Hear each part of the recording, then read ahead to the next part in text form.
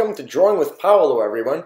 Today we're going to be drawing Santa Claus, and here's Santa Claus's head and neck. And of course, Santa Claus today will be trying to climb out of a chimney or trying to climb into a chimney. It really depends how you want to see it. Here's Santa Claus' right arm and his left elbow with his forearm, bicep, tricep, and shoulder. Bicep, tricep, here's his tricep, there's his elbow, forearm, bicep on this side, there we go. And so his arms are bent because he's helping himself up, trying to get out, maybe stuck, because you know, Santa's a fat guy, right? So he's big and yeah, he's having a hard time. I guess he forgot to use his magic this year. There we go. Now we need to put this little brim here for his hat. This will be a nice brim, and we'll get rid of that eraser marks, well, not eraser marks, but the pencil marks. Here's his big belly coming into here, and his back over here, and then we'll have cuffs at the end of his jacket. Here are his mittens. He's wearing mittens, this Santa Claus of mine. And you can choose, you know, to give him gloves or something else, but I feel like putting mittens on my Santa Claus. And here's our chimney. So this is the entrance to the chimney, a nice rectangle. And here's the thickness to that.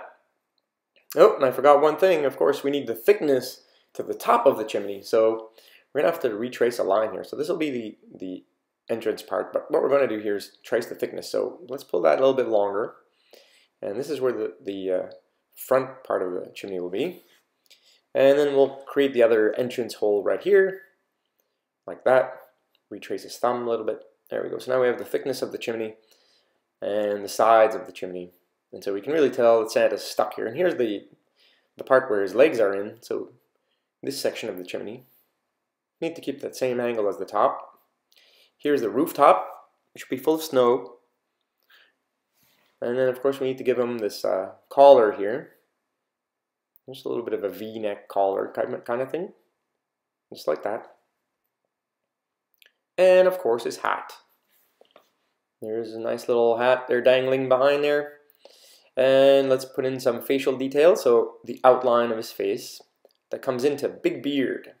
Santa's a bearded man. I don't think he's seen a big shaver in a few years. Yeah, there's his big mustache. Just like this. A little stretched out M, right? For the mustache, for the top of the mustache. There's his arms. We're going to retrace the outlines of the arms here. Just a little bit. Here's that cuff that I was talking to you about earlier, which will be hairy, you know. And of course there's that white line that comes down the front of his jacket. Now there are different versions of Santa Claus, and I want to draw this kind. This is my version of Santa Claus, and some of you out there will say, well, that's not what Santa Claus really looks like. That's okay. That's up to you guys to decide. This is my drawing, and therefore this is how I want to draw it, and that's how you should feel at home. You should be able to draw whatever you want to draw, and don't be influenced by anybody. So let's create this little hair. And if you've been watching me for any length of time, you know that we draw lots of hair. We've drawn animals and all kinds of things. And all we're doing is little short strokes. It's actually press and pull to make these little lines, little hair lines. There we go. And of course the other hair that we're going to draw on Santa, we're going to increase the speed on it a little bit. So you get the idea of how to do this. And of course this is just in time for the holidays, for Christmas. Santa Claus comes around every year, and we're getting real close to Christmas now. So as I'm filming this, it is about 5 days away from Christmas, 2013. So if you're in the future, hello future, this was drawn a while ago. If it's, you know, if you're in 2013 right now, well, happy Christmas to you, or as we would say around my place, Merry Christmas. And I wish you all the best, especially health this year. Without health, you've got nothing else. So I hope you guys that are healthy stay healthy. If you guys are sick, I hope you get better. And I really hope that this year is an amazing one for all of us. All right, so we're going to draw here the bottom part of his mustache, or actually the top of his beard. Let me get a better idea of what Santa Claus sort of looks like now. Drew his eyes in there, and I'm going to draw his ear right here. This is where his ear should go. I'm going to erase the little things inside there in a few minutes. But first, we're going to add a little bit of shading here underneath the hat. And we're going to erase this little part here next to the ear. Now, you may have seen in the beginning of my video, I do have my new book that's out. called Drawing Like Paolo, Shading, essentially. I'm going to shorten that title a little bit, but if you have a hard time with shading and whatnot, you can pick up my book. It's for iPad and Mac OS X, and download it. It's $3.99 or about there, depending on where you live. But I would say around $4 is sort of what you'd be paying for my book, which explains how light works, how shading works, and you can get a better idea of how to shade your drawings. All right, let's add a bit of detail here to this mustache here, and we need to let it pop out here on the side.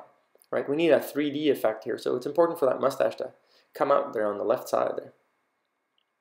All right, we're going to add a few lines here at the bottom of his lip, and then we're going to add a bit of detail here to the side of his beard, and his ear, of course.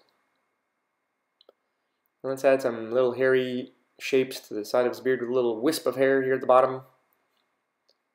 Look at that, it's our Santa. A little rosy cheeks, tip of his nose too. Right, give him a little bit of a rosy cheek look there. It is cold out. Santa needs to be outside all night, 24 hours to be delivering all those gifts. He must be magical. All right, so the next step would be to color in this hat. So we're going to color this whole thing in a nice shade of gray, and then add some shading here where there are little folds in the clothing and at the bottom of this hat. Of course, light is coming from the top, I would say top left, and it would create a shadow here on this side. So we'll color that in, essentially. And there we go.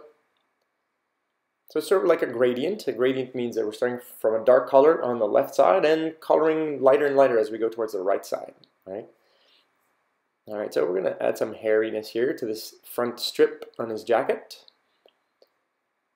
And like I said before, we've done hair a whole bunch of times. Yeah, I can even think of, let's say, a Ghost Simon Riley drawing there. He's got that hairy jacket as well. So we've been doing this over and over again. So hopefully you guys are used to it by now. If this is the first video you see of mine, I've got lots of them out there now. And go to my channel, my Drawing with Paolo channel, and you'll be able to see all the videos. They're all there. So here's this little fur front part. We're going to outline the arm here. Then we're going to erase that frame inside there that we don't need anymore. A little bit of a fold here for the clothes. There we go. Add a little bit of hair for the cuff. Pardon me. My throat is a little scratchy this time of year. All right, we're going to erase the inner workings of our drawing, so those foundation lines, get rid of those, and retrace the outlines if we've smudged those up a little bit. There we go. A few more curves here and there. All right, and let's work on his back here. Trace in that nice line back there and erase the lines we don't need. Next step will be to add buttons. Now I want to add buttons like this, black buttons. You can add any kind of buttons that you like, but what's important is that the buttons follow the contour of the body. See how I'm curving these buttons, like making them sideways a little bit? That makes it more realistic, that the buttons are following his body lines. And I'm going to put a horizontal line here. That means this is how he's buckled his buttons through there, or buttoned his buttons. It's a lot of buttons in that phrase. And then the outline here for his left arm. And his big belly. And we'll erase the foundation lines there too. I erased the beard a little bit, so we'll put that back in. And of course, we're going to add some outline here to his arm. And we're probably going to shade that in too, because it's important for our Santa to have that same, his jacket should have the same color as his hat. So we're going to color this in real quick. So let's do that. Let's color all that in. Now, if you find that I'm drawing too quickly, once again, just pause the video. You can catch up at that point, and then once you've caught up, you can hit play again, or you can watch the video once completely, and then replay it, essentially, if you want to draw along. And of course, this is why I'm drawing for you guys, so that you can tag along, draw with me, and get to learn how to draw these things. And Santa Claus is, I think, a really good choice, and was a special request made a few weeks ago, but because we're so close to the holidays, I think it's important to punch that in there. And so we're going to color in the mittens here, same color as the jacket, same light gray. There we go, color this whole thing in. Now you can use color at home if you'd like. don't be shy to do the outlines in black and then color the insides. I like to use pencil because I don't want any of you guys to have to pay for anything for any additional tools. So if you can just grab a pencil, you can draw these drawings. All my drawings are black and white just so that everybody can follow along, and it doesn't have to pay very much for additional tools. So just a piece of paper, any piece of paper will do, and your pencil. And the tool isn't that important. It's not the tool that counts here. It's the artist, right? It's the person using it. So you can use a marker, you can use felt pen, you can use a pencil, it doesn't really matter. The point is that you're drawing. So we're going to add a little shadow here to that shoulder. Make sure this is nice and rounded out. We want Santa to look 3D this year. I do have a holiday drawing for last year, and it was a French character called Titeuf. And yeah, this year I felt like drawing Santa. Just plain old Santa, but somewhat funny, where he's stuck in the chimney. Or, you know, probably coming out of it. That's your story to tell. You can tell your friends and family whatever you want as far as what this drawing is doing for you. Alright, color that in. A little bit of shading here, and we're doing the shading as if it was hair, so little strokes here on the pencil. And same thing here for the side of the front part of the jacket. And here as well, because, you know, sort of bulbous in this area, so we're going to color that in just like that. Little hair details here and there. We're going to add a bit of hair to his beard as well. Just really light strokes to his beard. Really light lines. Give a bit of detail there. Same here to the mustache. There you go. Nothing too fancy, right? We just want to keep this super simple. And we're going to add that same hair texture here to the side of the hat. There you have it. Very good indeed. It's snowing here today where I live. We've got a little bit of a storm going on, and this week it was pretty cold. We hit minus 33 Celsius. Now, for those of you that use Celsius, you know how cold that is. For you, those of you that use Fahrenheit, when we get to minus 40 Celsius and minus 40 Fahrenheit are even. So you can tell how cold it is when we're at minus 33. This week was a pretty cold week. Even my car wouldn't start at one point. It's just like, too cold, I don't want to go anywhere. Sort of stuck at home. Alright, let's color in this jacket. So we're going to draw a bunch of snow, and the reason why I want to draw a bunch of snow is because it's snowing pretty good right now today. So I want to draw a bunch of snow on this rooftop. And we'll also give Santa Claus a nice environment to be in. So, alright, let's draw this snow on top of this chimney here. The edge of the chimney must have snow on top of it. Here's a snow top line here, and there'll be a thickness on the edge. So we'll draw this thickness and draw all the way around, and leave some little overlapping curves here with the lines, just like this. And we need to do that at the back too, but let's erase the front part. And we'll overlap this snow back here, and erase that in there too. Okay, so let's retrace the outline to our chimney. This all the way back, and then the front line here. And so, because I said earlier that the light is coming from the left side, we're going to shade in the right side here. And the same thing on this, the front will be lighter, but remember there is shadow coming from the snow, so that's what we need to draw below the snow here. Okay, a little bit of the hat. Just need to retrace certain things here. Color in nice and dark back there. You know, as I draw along, I tend to keep looking at my drawing as I'm drawing, and then I change things or make things better. So sometimes I'll stop drawing what I'm doing. Let's say I was working on the chimney, and I'll go back to the clothes and say, you know, I may have to add a few more details. And you can do that. Feel free to, you know, jump around on your drawing. As soon as you see something that's wrong, go attack it. So because you may forget some things, and I've forgotten a lot of stuff. When I re-watch some of my videos, I'm like, oh, I should have done this and should have done that. But that's okay. That's part of the learning process. You have to take the time to keep your drawings. Don't throw them out. Stack them up and look through them once in a while so that you can say, hey, I should have done this way and should have done this that way, right? And get better at it. So here are the brick lines for our chimney. It's nice little straight lines. And what we're going to do is I'm going to show you how to draw a brick. But first, let's add the nice layer of snow here at the bottom of the chimney. Just like that. Alright. And erase that line down there. We don't need that. And so because this is brick, we need to leave a little bit of a thickness here. And where there's a line, it needs to dip in. brick, dip. So brick, dip, brick, dip, brick. See, get the idea? Same thing on this side, brick, dip, brick. And the dip is the crack where we put, concrete to hold the brick together. And so we're going to add these separator lines now. And it's 2 lines side by side, so we can denote the thickness of the brick there. Well, not the thickness of the brick, but the thickness of the concrete. And, well, this brick needs to come to the side corner like that. There we go. And we need to overlap them, so you can't make lines, vertical lines all the way down the side of the chimney. They need to be staggered like this, so it looks more like brick. And then we're going to retrace the insides so that the bricks look like they are rectangles, separate rectangles, side to side, rather than just one big long line of things. I really want these to look like individual bricks. And you know what? Everything on the planet, everything everywhere is just made of basic shapes, and bricks are just rectangles. Once you figure that out, once you figure out that everything is just a basic shape, and everyone should know how to draw basic shapes, draw circles, squares, triangles, rectangles, then you can draw anything you want. Everything is made of basic shapes. So let's color this side of the chimney. Make this a little bit darker than the top part, and we can color each additional brick a little bit darker, so that we can notice that the bricks have different colors. I'm going to color this one right here. There we go. So that we have the idea that the bricks are a different color, and they're pretty cool like that. And then adding the shadow here at the bottom because, of course, of the lip of the chimney at the top. This side will have to be a lot darker. Remember that the light is not hitting this side. This is the dark side, and so this will be darker. We'll color that around there. Get that done. There too. There we go. Different brick colors.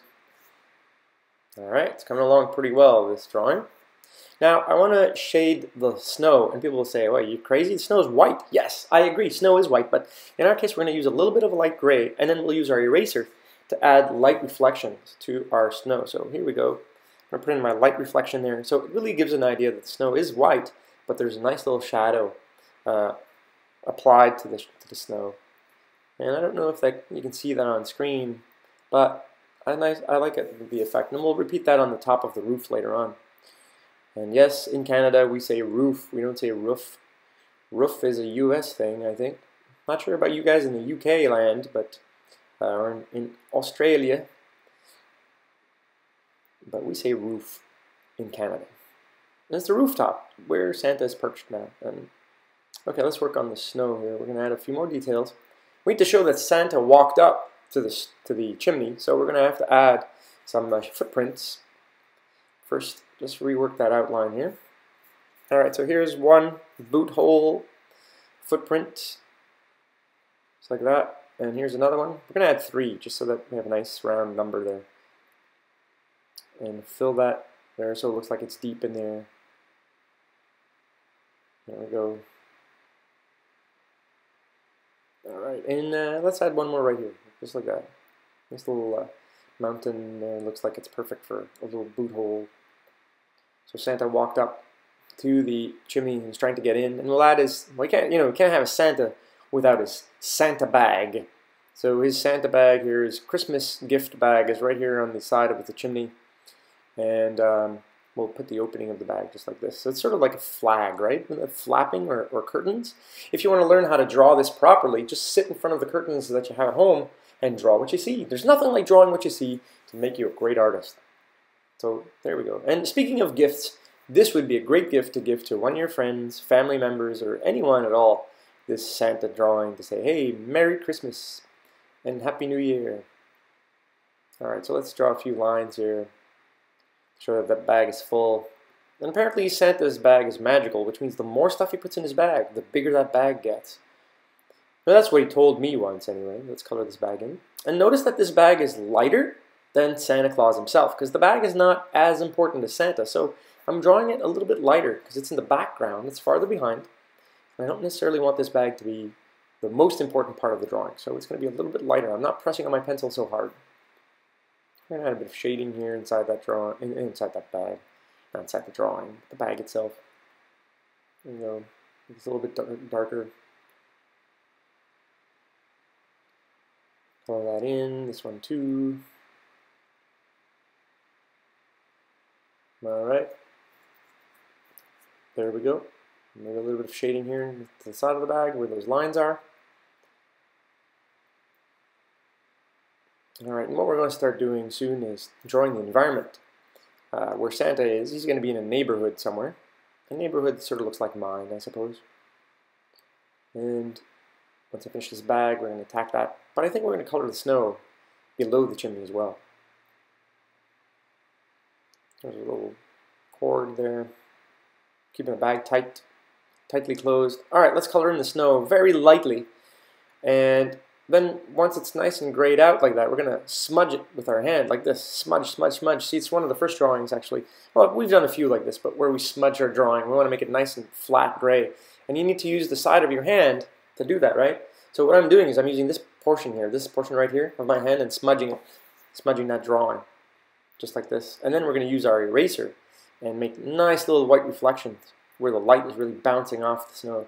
It makes it look pretty realistic there and 3D-ish. So really around here, around that little boot hole there, footprint. Same thing on this one here. Looks like he's on the moon sort of now.